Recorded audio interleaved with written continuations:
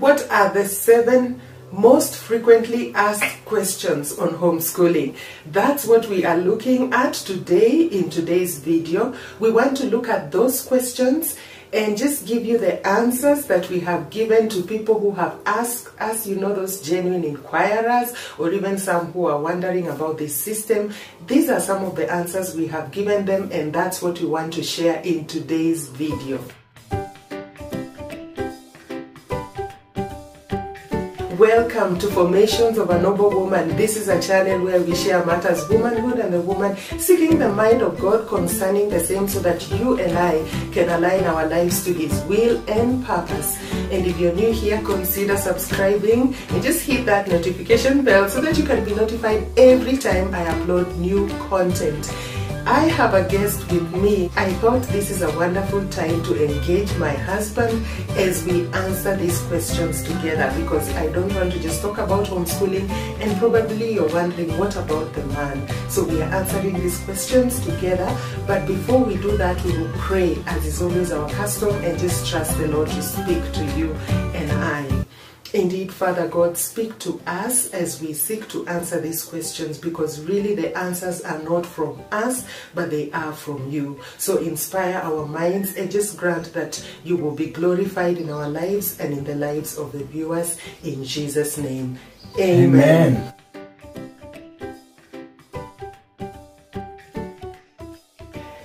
Let me invite him just to say something, and then we will go straight into the questions. Shalom, shalom. He loves to say that. If you look at our other channel and Facebook, really. Grace, mercy, and peace from God our Father and the Lord Jesus Christ be unto all of us. My name is Moroga Murage. My greatest passion is to minister to young people, that they may know the Lord and that Christ will be fully formed in them. Mm-hmm. And we work with my wife. This is my wife here, and she invited me to come and share a few thoughts about homeschooling, and I'm so glad that I was able to come. We do not only just homeschool, but also we run a ministry together. Mm-hmm. And we believe that God in His time is going to fulfill our vision, which is a discipleship-inspired revival through evangelism and character training. Mm-hmm. So that's who I am, and that's what I do. Mm-hmm. Thank you. Thank you. Karibu sana to Formations of a Noble Woman. Yes, and formations also, we are in the body. So we need the men as well. Mm. Now, let's jump right into the questions. Question number 1, I think this one is the most commonly asked.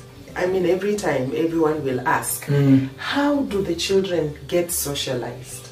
I almost wanted to say, bring it on. Then I remembered. I do not know how about the answers. Yes. But the question, that question, I've had it many times on phone, during forums that we meet with the people. Mm-hmm. And some of the people we have vested have asked that question many times. Mm-hmm. Those who are aspiring to homeschool or even to know what homeschooling is about. Mm-hmm. Socialization.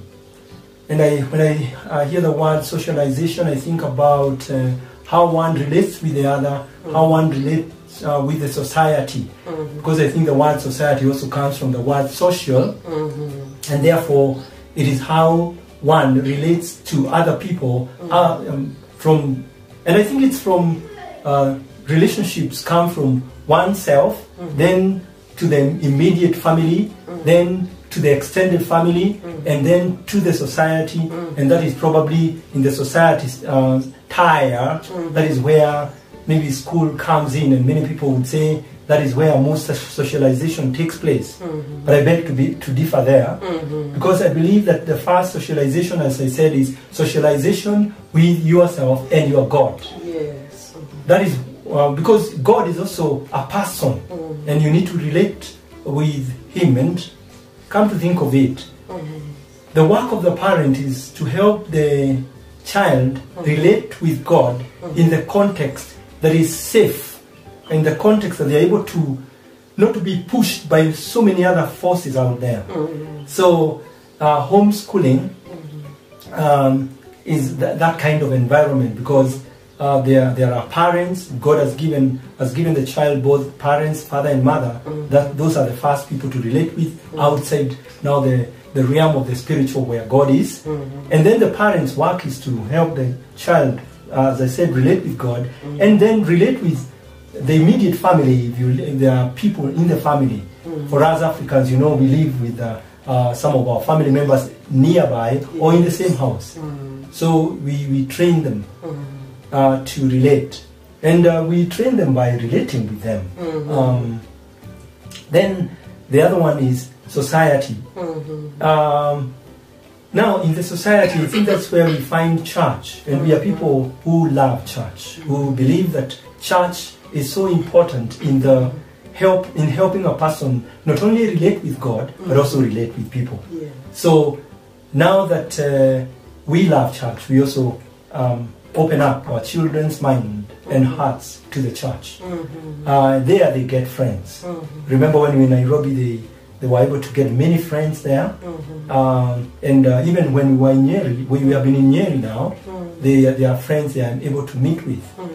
And then what about now the homeschooling context? We have a group, a play group of parents who are our age mates, or their children are their age mates, and we are able to relate with them. And they relate with the children as we relate with the parents.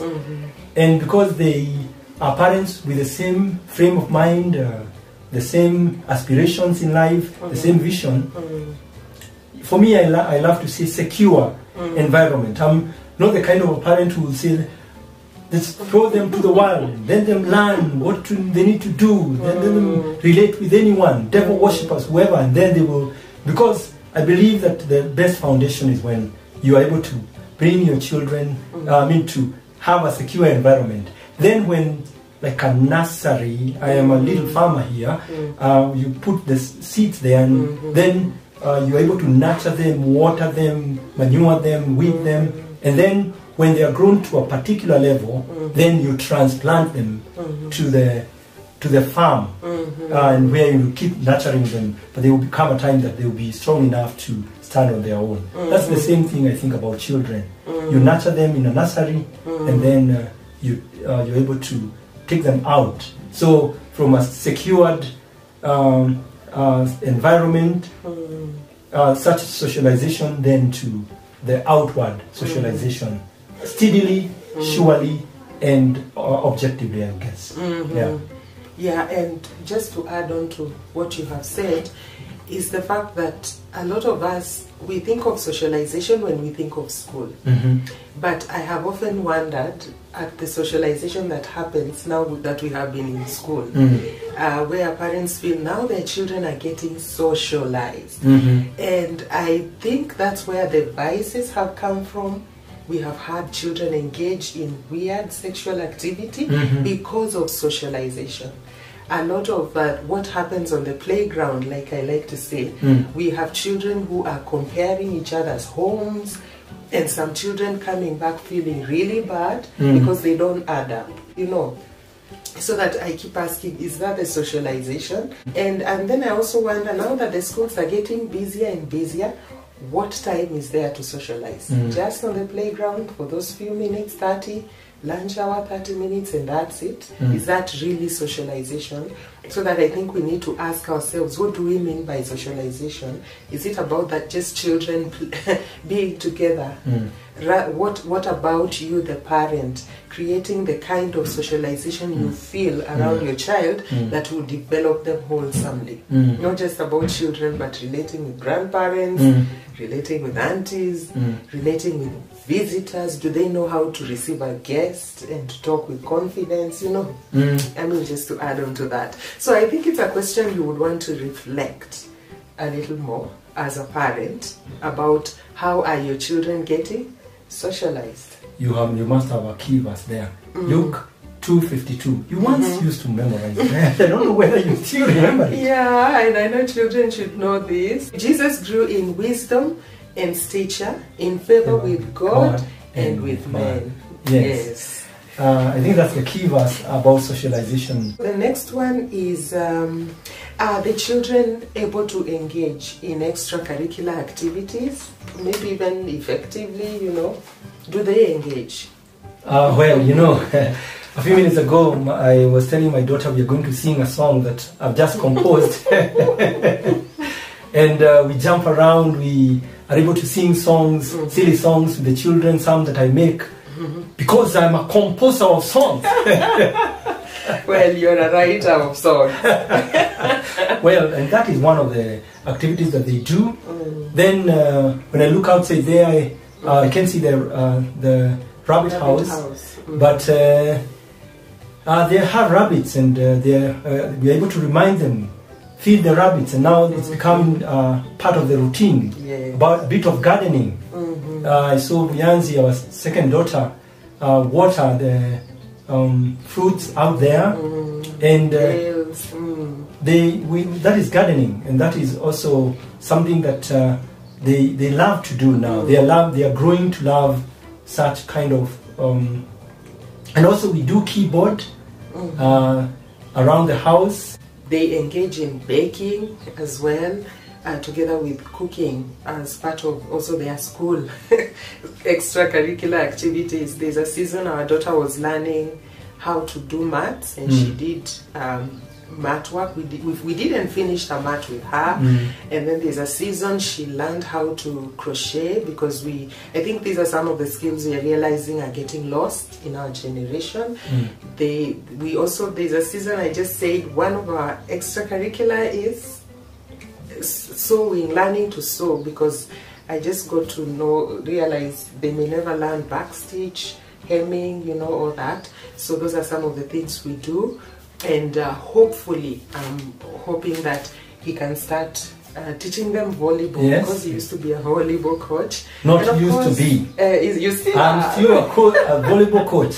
You have not seen me in the field. Oh, yeah. Yeah, but he teaches volleyball and of course swimming. Yeah. So those are just some of the extracurricular, but they also have their own passions that they love. Our daughter loves this. She's the one who helps us a lot with editing now. At her young age, she's growing in the same, and drawing, those things that they do on their own. And thank God for, the weekends when they can pursue some of their interests. Yes. So I think, just adding on to what he's saying, extracurricular happens because you're in charge also of the program, and you just want to see what does your child learn.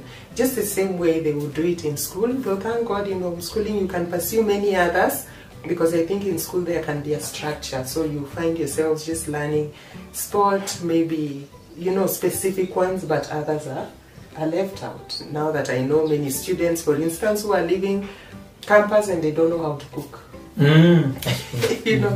Yes. So the next question, can you homeschool even when you're not a teacher by profession?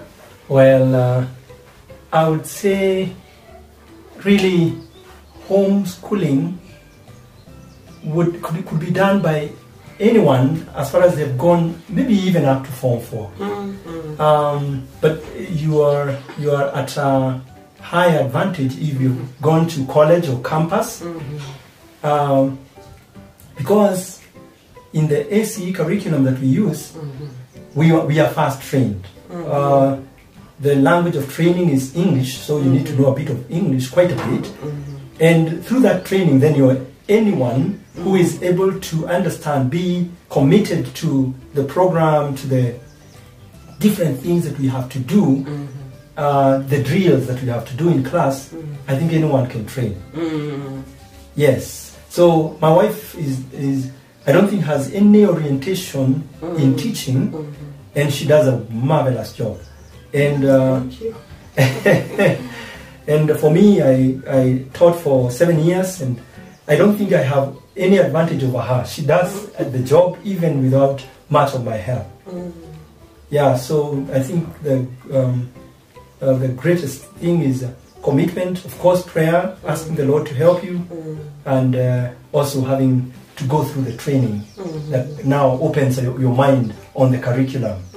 And because it's student-oriented kind of curriculum at a particular level, then the student will be able to, the learner will be able to go on without much of your help.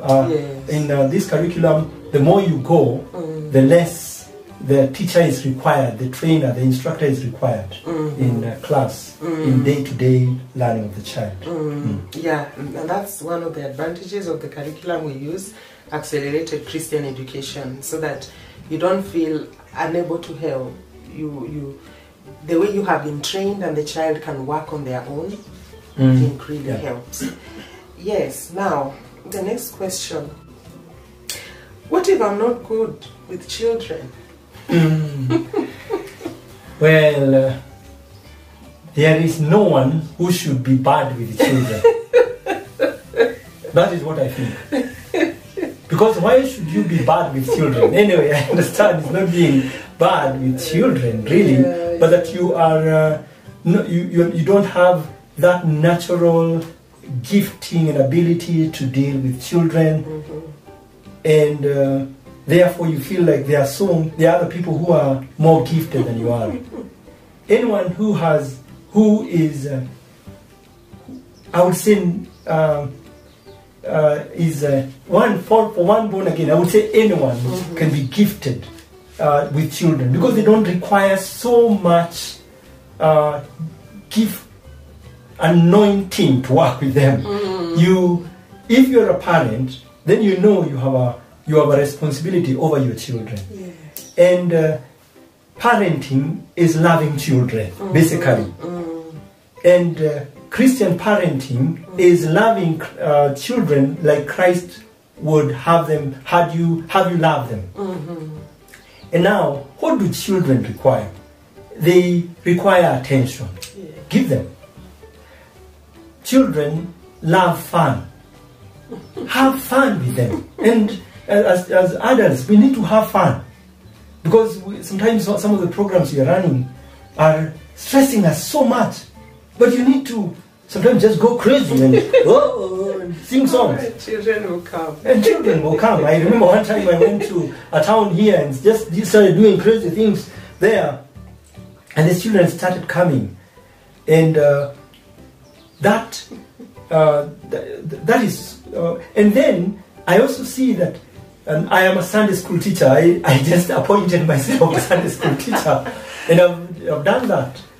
And I find that when you are more relaxed with children, the more you are able to impact on them. But the other thing is, get prepared. Don't just go and do just the crazy things. No, but get prepared. You have only one thing that you have to do with a child. One lesson you want them to learn. Then be a storyteller. Compose songs that you can compose. If you can compose them yourself, you can ask for a person to help you compose. I'm talking now like a Sunday school teacher, but in class it's the same thing. Be creative with the children and learn to also see how they are feeling, because they show their feelings quite fast. So there should be no one who should give this excuse that they are not good with children. Because I would want that no one should be bad with children. Thank you for that. And of course, we understand, and personally I do, because that's what I thought when I heard about homeschooling. I wondered, I'm not naturally endowed, I think, with handling children. Until I got our children is when I understood. Of course, someone once said you're the best placed. If God has given you that child, it's because you're the best placed person to handle that child. God has endowed you specifically and specially to handle that particular child that He has given you. So, looking to Him who has given you, like He said, pray. Definitely, and I pray for our children a lot, because I don't want to mishandle. I want to trust the Lord to give me wisdom to know what to do. So you're the best placed. That's number one. So that's to your advantage from the Lord.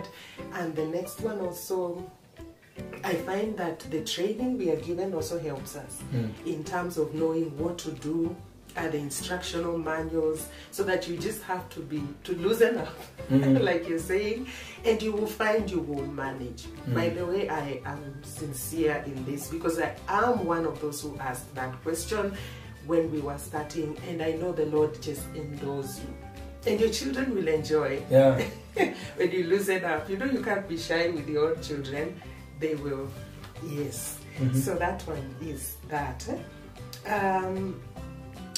Aren't you compromising? That's the next one. The quality of the education of a child when you homeschool? Well, I understand when you say compromise. And that one is one of the questions that I asked myself when we started. I wanted to know, is this ACE a curriculum that is able to give quality education for my child? And what is the track record of this curriculum? Are there people who are evidence and witness of this kind of curriculum? And I found, yeah, there are many people. This curriculum has ran from, I don't know how many years, but it's for decades. And even if you don't use ACE, there are other Christian curricula that are even older, and therefore they have an experience with children. So the standard is top-notch, I would say. And I have read books about people, I've seen evidence of people who have finished the curriculum and they're doing very well. So because of that, because of the international standardization of education, and we know that it is within the confines of that standardization, then I am sure. I thought they just took the Bible from Genesis to Revelation, then I knew this: physics, chemistry, history, all the other subjects are there, and they are taught up to standard. Yes. That was critical for us until I know, I'm hopeful that before I finish this series, God can give us opportunity to interview a student or two. Well, they are now not students who have been through the system, and we can see that they are leading normal lives. And the internet abounds with those testimonies that assured us that we are on track, that it is okay. Because every parent will ask this question: am I doing a disservice to my child? And I think also, maybe just to mention before I leave that question, is that I think also when people, what I've realized, when people ask that question, they are looking at sometimes our Kenyan dream. I don't know, will they qualify for the big subjects, you know, the big careers, not the big careers, and you wonder, can they qualify? But you see, the issue is we are not homeschooling so that they can be those big careers. We are homeschooling also so that we can help them get into the pathway of God's will for them. So if the will of God is for them for one of those big ones, fine. But if the will of God is for them differently, we lead them that way. So I think also sometimes the quality question is about those big ones. So can they go to tertiary colleges or university? Have they qualified? I think we have already laid a foundation of how the curriculum is, because we have said that it is ISO certified, and therefore there are all the parameters to ensure that the child is able to move from one stage to the other. And when you talk about tertiary, really we're talking about tertiary colleges and universities. Yes, they can, because there are structures and systems that ensure that happens. And because the exams are standardized internationally, then they can go to any university. There's many universities out there, outside the country, that accept this ACE or other maybe education curricula a little better than maybe Kenya. But even in Kenya, we know students who have gone to KU, Kenyatta University, University of Nairobi, JKUAT, Nazarene University, Daystar University, and many other universities. USIU a lot. So we know that their qualification is accepted in Kenyan universities and even universities outside this country. Yes. And I just also to add, I had a testimony from one of the young people who was in one of the universities who said he finds it easier now in college because they have been taught right from the system to learn to plan their own goals, plan their work. So they find it easier rather than where a person has to think what to do because of their training in this system. Now, the last one, I know there could be many, but we know we can't do so much. What if I have no training in a subject matter? My child is doing chemistry, I'm not a chemistry teacher, or English, I'm not an English teacher. Well, I'm not an English teacher, I'm not a mathematics teacher, but there are some you are strong in. Yes. That is a good place to start. That God has endowed us with some gifts, academic gifts that we can help our children in. And because it's holistic education, there are also extracurricular activities that we are endowed in. My wife is very athletic. Oh, I'm not. Well, so, not really athletic. I am the one a little more athletic here. But now, she's also very highly endowed in science subjects. Is it math? Is it biology? These science subjects. But now, I'm endowed more in languages, Kiswahili, English, Kikuyu, and the art subjects. I don't know whether they're called middle science or middle art subjects. So I'm good at those subjects. So now where she's weak, I am strong, and where I'm weak, she is strong. Now. That is it. That we are able to complement each other. There must be something you want to say when we both are not able to handle a subject. What do we do? Yeah, I think just adding on to what he's saying is the fact that, for one, the subject matter itself. I think now following the system we use, Accelerated Christian Education, they do a lot of explaining. So thankfully it's working with a child to ensure they have understood, and if they haven't, the first thing we do is first go there and try to understand what they are saying. And most of the time, like we're saying, if you've been to school at least up to Form 4, you can be able to understand what a child is doing. And when that is too much, I thank God now in our age. I mean, we have Google, we have YouTube, and sometimes some of these have been very helpful in helping us understand something. And also in our circle of influence now that by the grace of God we have worked with young people in campus, we will have some who are teachers and teaching specific subjects. So you can also go to that level. And sometimes when it's something that you can't do within the house, the umbrella body that covers us also has made provision for some of that, including lab work and all that. You can go ahead and work with the lab concerning that. Yeah. So thank you so much for joining me today. I trust you have been ministered to and blessed. And if there are any other questions, you can handle them in another video. So what would you say as a parting shot? Well, I would say that when you are thinking of becoming a parent, when you're married and God you are hoping is going to give you children, then you of course have to start thinking about how you will educate your children, what you will need to do with them. One of the greatest advice that we got and example that we got is from a role model. and we saw how the children who are being homeschooled were turning out. And we were so thankful that they were turning out well.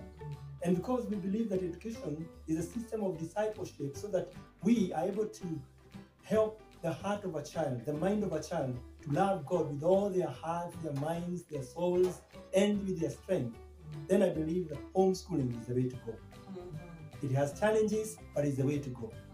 It has ups and downs. There are a few uncertainties, but we still believe that it is a good way to put your faith in God, because you have to do your best and you leave the rest to God. Thank you. Thank you so much for joining us. I trust we have answered some of your questions, and if you have any others, you can always share in the comments, and maybe we can do another video again to just answer some of those questions. But check out this playlist right here, where I have compiled most of the all the videos really I'm doing on homeschooling and on various topics. I pray that that will be a blessing as well. We are still doing this series, so look out for our next video on homeschooling. I trust that it will be a blessing to you. So until then, it is bye from us.